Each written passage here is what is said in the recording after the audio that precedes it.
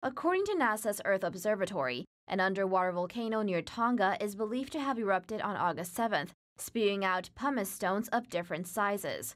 The BBC reports that over 1 trillion pieces of pumice are floating together on the Pacific Ocean, stretched out over 150 square kilometers.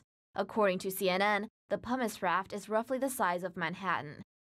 Queensland University of Technology Associate Professor Scott Bryan told the BBC that the pumice is currently drifting west toward Fiji.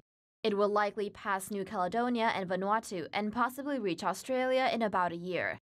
According to CNN, the pumice will bring with it microorganisms and other marine life as it drifts across the ocean.